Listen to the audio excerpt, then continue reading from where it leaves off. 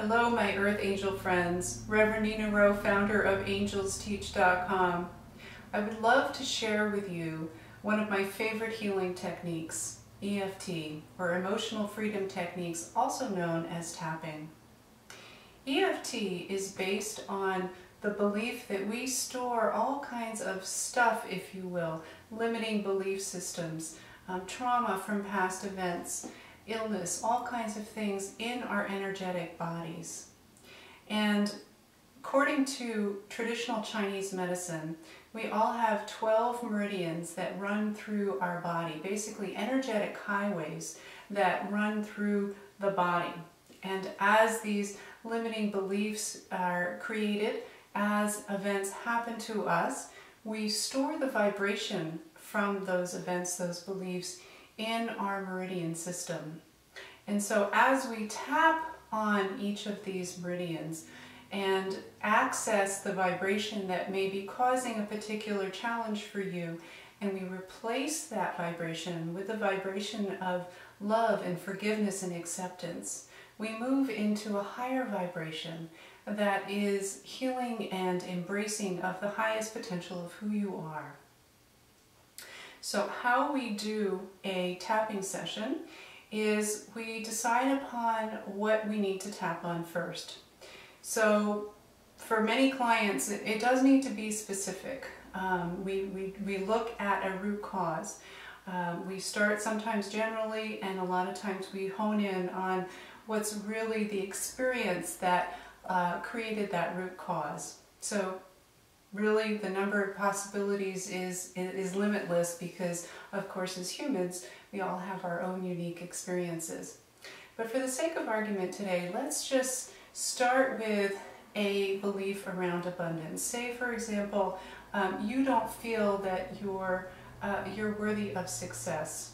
I find that so many people think that they're scared of failure when in fact the real fear, yes, the fear of failure may be there, but an even deeper fear is a fear of success. Because as you attain success, you raise the bar and you set an expectation to be a better person, to align more with your truth. And once that bar is raised, it's tough to go back. So there's a lot of fear that can happen around the fear of success. So let's use that as our example today. So what I'm going to do is I'm going to start with what we call the setup. And the setup is all about setting the intention for the round of tapping that we're going to do. So the setup happens by tapping on the outside, the karate chop part of your hand. And I will say, my disclaimer is that tapping can feel very odd, and it does look a little strange. And all I can say is try it, because the effects are just absolutely astounding. I have seen amazing things happen with this healing technique. So try it. All right, so I'm going to walk you through this, tapping on the outside of the hand. Even though I am so scared of succeeding and attaining my highest path of truth, I love, forgive, and accept myself unconditionally. So we say that statement because we say the intention of what the causing vibration is, that I'm scared of my success, and then we say, even though that happens, I love, forgive, and accept myself unconditionally. So we're replacing that vibration with love, forgiveness, and acceptance. So we do that 3 times. So again, even though I am really scared of stepping into my truth and being successful at who I am meant to be here on this earth, I love, I forgive, and I accept myself unconditionally. And one more time. Even though I am so scared to be who I am meant to be, who God and the angels intend for me to be, because then I know that I'll have to expect so much from myself and others will expect so much of me, and that scares me. I love and I forgive and I accept myself unconditionally. And then we start with the actual tapping on the body. We start on the inside of the eyes, scared to be successful. And we use whatever reminder phrase comes into your consciousness right away. Scared to be successful. Under the eyes, don't know what to expect. under the nose, scared of my own truth. On the chin, I don't know what that looks like.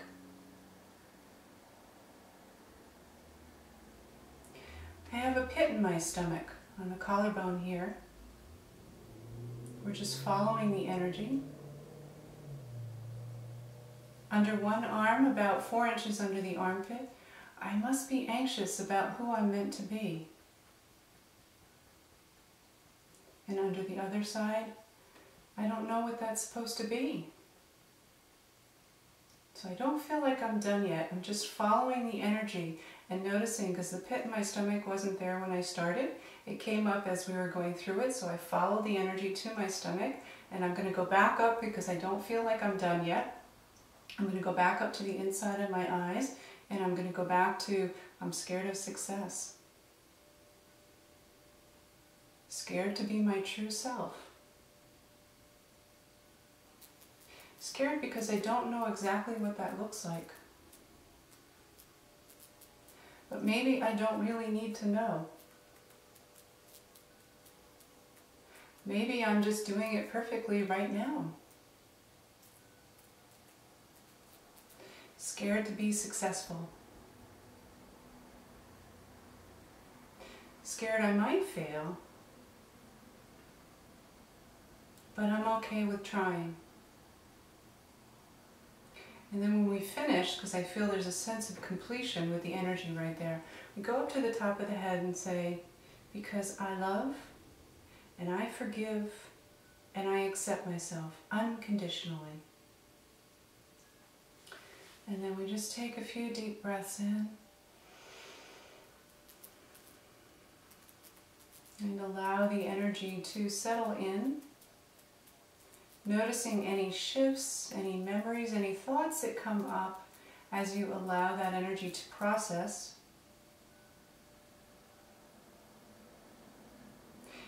And the reason that I say this is EFT with the angels, because it's so much about following your angel communication. As I said, as we were doing the tapping, that it is about following the energy, and the angels, you can think of them as holding your hand and saying, come on, over here, no, now over here, now over here. So it went from fear of success to fear of change to anxiety around that change as manifested in stomach stuff, and onward from there. So think about it as your angels are by your side, they are holding your hand and they are showing you where the energy is going so that you can follow it and get to the root cause and dig it up and know that you are getting all of the vibration that you need to replace with love, forgiveness, and acceptance. I'm just tuning in to see if there's anything else my angels wish me to share with you today. And I'm hearing that there's one last thing, so bear with me for a moment as I get this message. They are mentioning there is a longer version of EFT, and I've been guided not to go through that. So what I would share with you is a couple of things. One is to just don't ever think that you can do this wrong. As long as you're stating an intention, as long as you're looking at the truth of what's going on with your problem, or the truth as best you can see it, and your intention is to replace that with love, forgiveness, and acceptance, to replace that false vibration, that fear, that limiting belief, whatever it is for you, that your intention is what it's all about. So do this tapping. There's a longer version if you feel like this isn't working.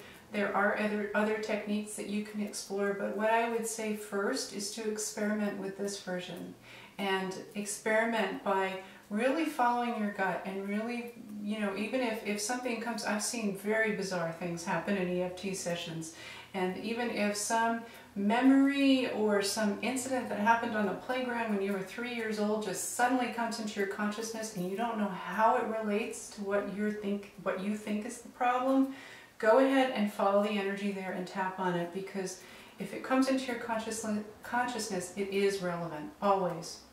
I can assure you of that, because that's where the angel communication piece comes in. So, yes. And I'm hearing that we're all clear and good to go. Again, my name is Reverend Nina Rowe of AngelsTeach.com. It's been my pleasure to work here with you today on EFT. May you have many, many, many blessings of love, joy, and abundance to you. Be well.